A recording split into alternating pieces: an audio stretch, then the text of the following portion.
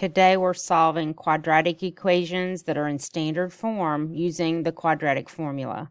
So the first equation you see here, 2x squared minus 3x minus 5 is equal to 0, is in standard form. And if that's true, this is a pretty simple process. Click on the button that says formulas, look for the quadratic formula, which is here on the right, and notice we have this standard form, ax squared plus bx plus c.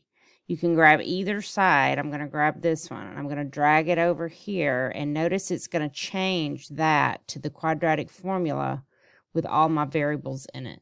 I'm going to arrange to pull that back over here, and then the rest of the process is to simplify. So you can click on there to do your exponent. You can click there.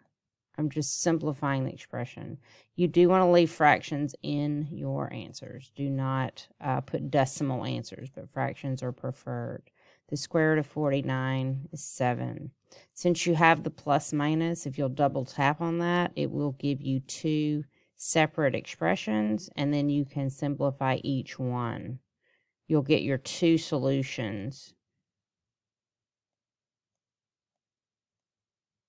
So I have two solutions, 5/2 and -1 for this first one. All my work is showing. You could drag this up if you want to cover up some of your steps. All right, for this second one, it's not in standard form. To be in standard form, you have your squared term, your x, and your constant on the left side, and it must be equal to 0.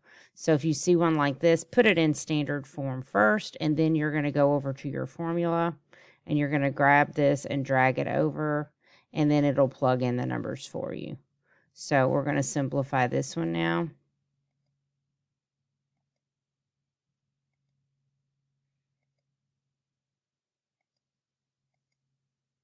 And then we're going to separate these and simplify each one.